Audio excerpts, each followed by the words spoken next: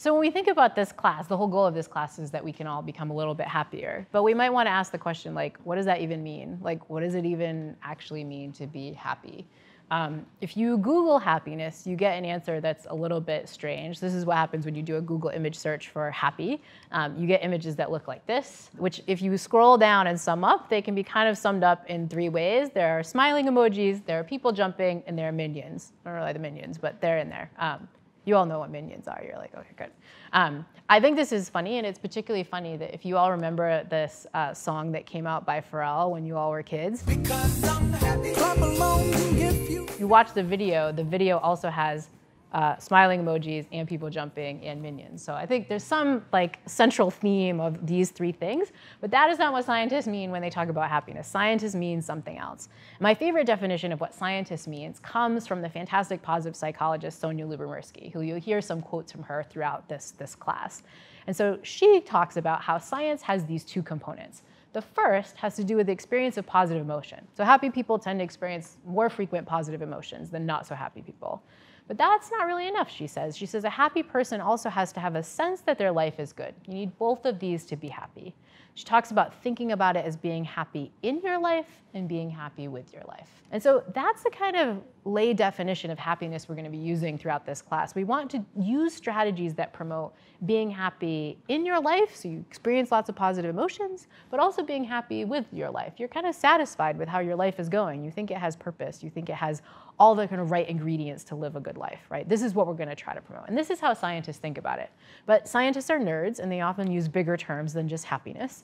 And so the term that you'll often hear scientists use when they talk about it is what's called subjective well-being. And we'll define it here as the person's cognitive evaluation of their life. That's the kind of you're satisfied with your life. You think your life is good. That's the kind of cognitive part.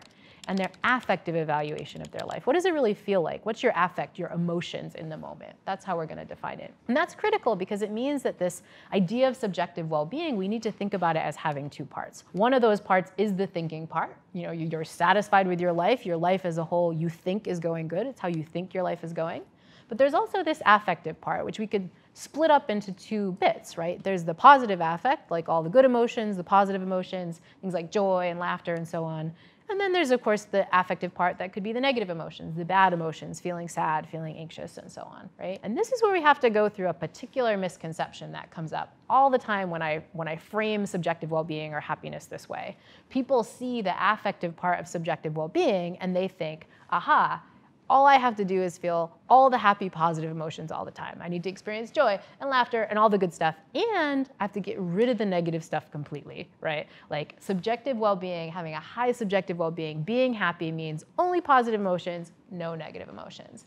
And this is a mistake. This is something that I worry about a lot because I don't want this class to imply that you should never feel sad or you should never feel anxious or you should never feel angry. It's sometimes normative. In other words, you're supposed to feel sad when sad things happen. You're supposed to feel angry when like injustices happen. You're supposed to be anxious when there's scary things out there. There's a normative or a kind of correct amount of the stuff you're supposed to experience. Having a full life and a life that's satisfying is going to have some negative emotions, unfortunately or not, right? And I think that the misnomer comes from how we think about happiness. Again, if we go back to this Google image search, there's no negative emotions on there. It's just like smiling emojis in extreme forms, right? But that's not really what the science shows. What the science shows is what the psychologist Susan David quotes in her book, Emotional Agility, that discomfort is the price of admission to a meaningful life, right? A meaningful life is going to have some sadness, it's going to have some anger, anxiety, it's going to have all the negative stuff, but that's what's going to make it meaningful. You need that to have a satisfying life. So get rid of this idea that subjective well-being, only positive emotions, no negative stuff. There's going to be negative stuff. That's not our goal, right?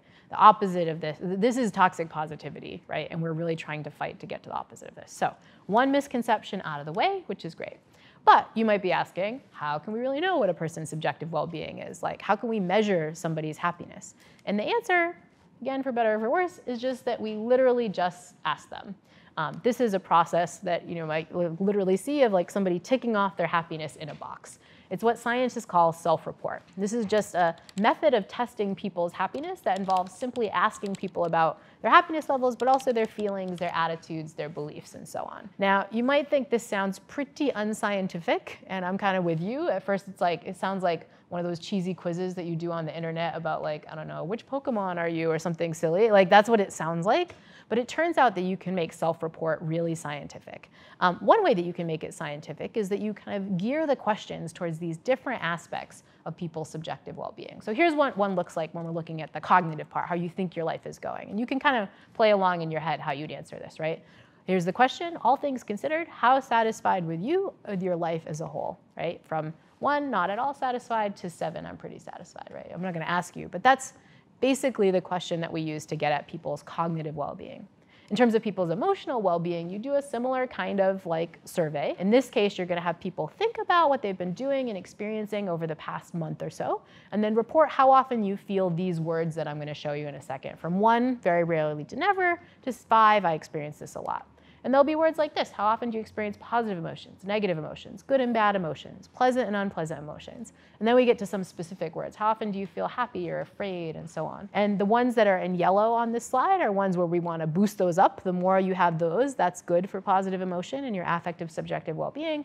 The more you have the white ones, those are the negative ones, that kind of decreases it down. Literally, these are the scientific instruments that people are using. And again, you might be like, does this actually, like, how is this scientific, just to ask people? And the answer is that, oddly enough, this does seem to work. We know this from studies that really look at how psychometrically we're measuring these kinds of things over time. Like what are the kinds of things when you say you're satisfied with your life on a scale from 1 to 5, what does that correlate with? Does it correlate with stuff that really seems to matter?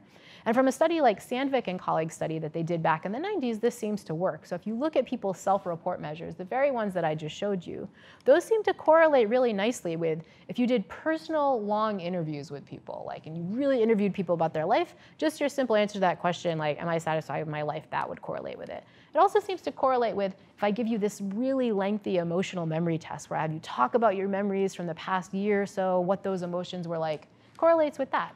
It also correlates with more detailed methods. Like if I give you a little app that pings you at random times, how are you feeling, how are you feeling, how are you feeling, and gets tons of data, that one question seems to correlate with that pretty well. It also correlates with what other people say is going on. So if I did those same detailed personal interviews, but not with you, with all your friends and family members, it seems to correlate with that.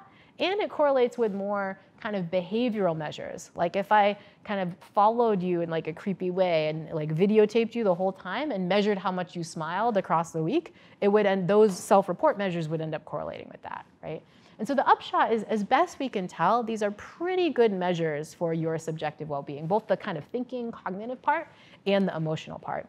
Which is exciting because it means we can have a science of this stuff. We can scientifically measure if people are feeling happy or not so happy. And we can look at whether if we change people's behavior, we can change those things around. So we can define happiness and we can measure it, which is pretty cool.